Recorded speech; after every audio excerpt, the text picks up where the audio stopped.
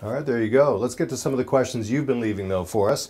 We're here every Monday at 7 p.m., remember, for the Dr. Janine Show. Here is a question from Mohammed. So Mohammed asks, and by the way, thank you very much for your question. He said, I've asked my doctor about parasites, and he said that it's not likely the problem, but should I still be concerned about them, Dr. Janine? Well, that's a great question, and thank you for that question. So when we're talking about parasites, unfortunately, they're very much underdiagnosed, and a lot of practitioners don't believe or sort of buy into the fact that there can be a relationship between, let's say, parasites, intestinal parasites, worms, it could be candida, but I always found in my clinical practice that parasites had a lot to do with what was going on in the gut, and this is something remarkable, and I have firsthand experience with, my hygienist. So one day when she's cleaning my teeth, she was saying, I have a story for you, Dr. Janine. And, okay. And you have to sit there and listen because she's got her hands in your mouth. Anyway, exactly. Yeah. And there's nothing I can do about it. Right.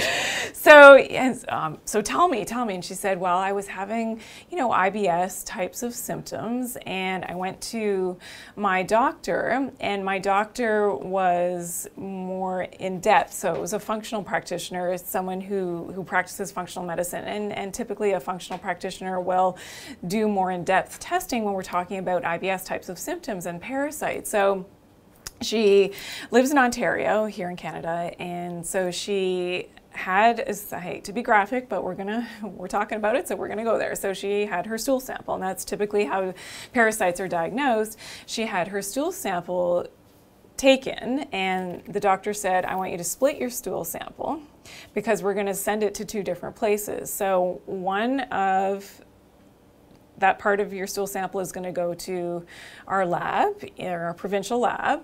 The other one I'm going to send to a more specialized lab, and it's very expensive to have these tests done, and she shared with me, it's pretty in the hundreds of dollars.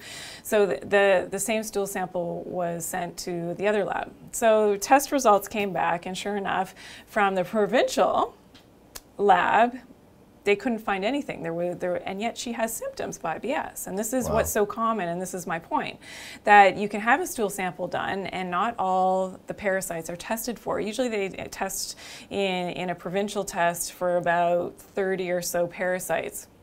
Nothing was found in her case. Now the more detailed test that she had to pay a lot of money for found 4 different parasites. So her doctor treated her for those parasites, and lo and behold, her symptoms disappear.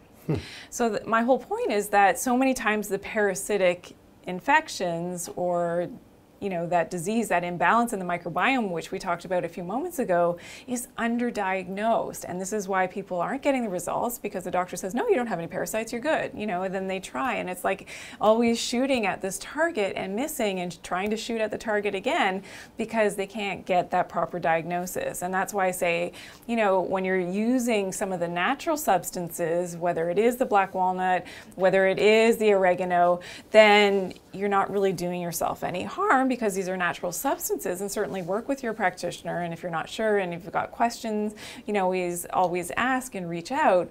But without doing the harm, you can have those positive impacts at killing those bad bugs like Mother Nature intended, so that you're actually dealing with that IBS from maybe what was the root cause being those parasites. So that's why it's so important to know and always advocate for yourself, for your own body. If you're not feeling well and you've been told that, oh no, it can't be that, well, it could be. And especially that rings true when it is a parasitic issue.